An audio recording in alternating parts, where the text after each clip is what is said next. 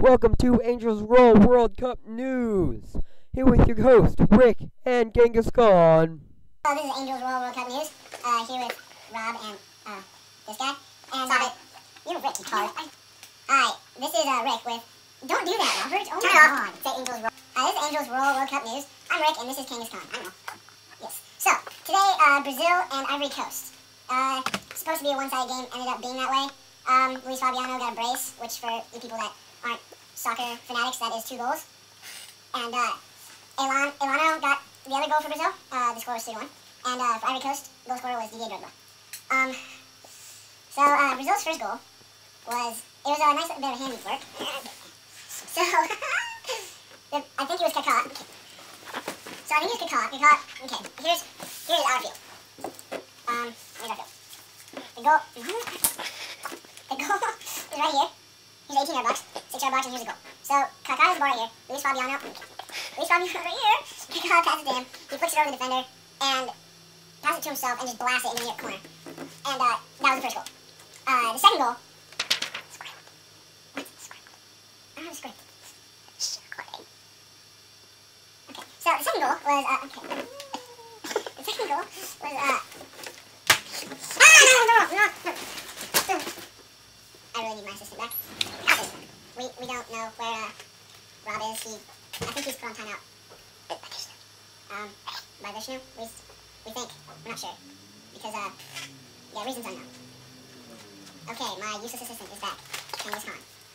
So, where's my coffee? Okay. We don't think he understands English. Or any language. We're not even sure if he speaks at all. Yeah. So the second goal was off a corner kick. And it came out to Luis Fabiano. Or, no, Elano, my bad. And it kind of looked like a handball to me when he brought it down. But it might have been with his chest. I'm not absolutely sure. No, thank you. You've put some enough saliva in that.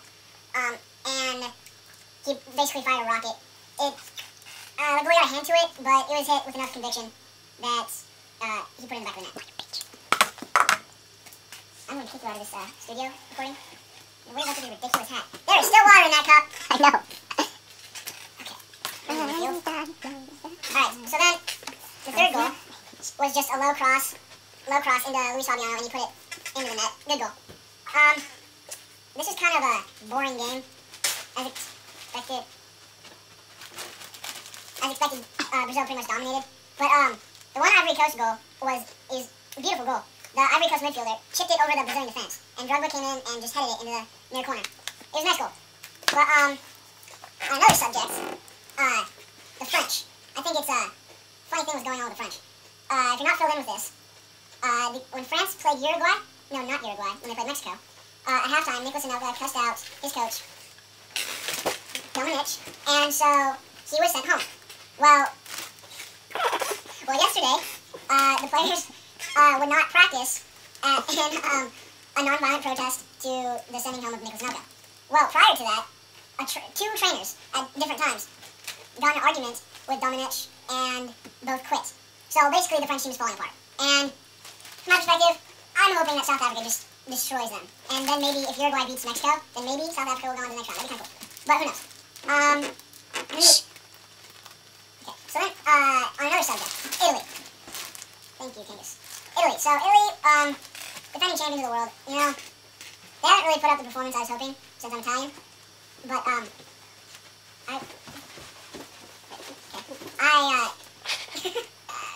can somebody get him out of here? Can you please get him out of here? Don't speak English. What do I say? Just throw him out. He's caught. Look, He's Genghis Khan. get your feet off of me. I swear, he's like right up out of the Vietnam War. Okay, get out of. Oh my gosh. I'm going to like balls. Okay. Not that big deal. Ow. You little Jew. Oh, that's cool. Okay, anyways. So the Italians. I think it's kind of funny because France definitely is not going on to the next round because they're just so god awful. And then Italy might not make it to the next round, but hopefully they do. They should beat Slovakia because Slovakia is just terrible. They shouldn't have tied New Zealand. Their goal against New Zealand was offsides. Dude, that's 2 minutes. Hmm? You have 2 minutes. I'll get it in, don't worry. Bullshit. Get it in. Just sexual. Okay. Fishy thing. So, my controversy with the Italians is You're that terrible. their coach, Lippi, has just brought in a bunch of old guys, with the exception of Gianpaolo Pazzini, Montolivo, De Rossi, and Chiellini, and Criscito. But see, the thing is that Criscito, Pazzini, and Marchisio, and those three, he brought them in at the last second, so they don't really have any international caps, except maybe a couple friendlies, which, you know, they haven't played together very much, which isn't good. And you have these young guys like Giovinco, Giuseppe Rossi, Panucci, all these great young players who aren't in the World Cup. Aquilani, he's playing for Liverpool. I mean, Aquafresco, you haven't heard his name, which is because he plays on a not as good team in Italia, Serie A. Italia? Yeah, Serie A, Italian Serie A. The poor Genghis Khan. Genghis Khan died. Are you okay, Genghis Khan? Stupid Russians. Russians are stupid. Okay. See, we're gonna know Dude, Genghis Khan is not Russian. I know. Why do you say stupid Russian? They told Genghis Khan.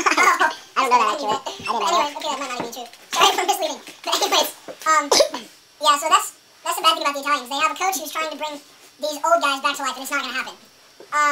But hopefully their new coach, Grindelli, who is good at bringing up good youth talent, hopefully the Italian team will show a lot of promise for 2014.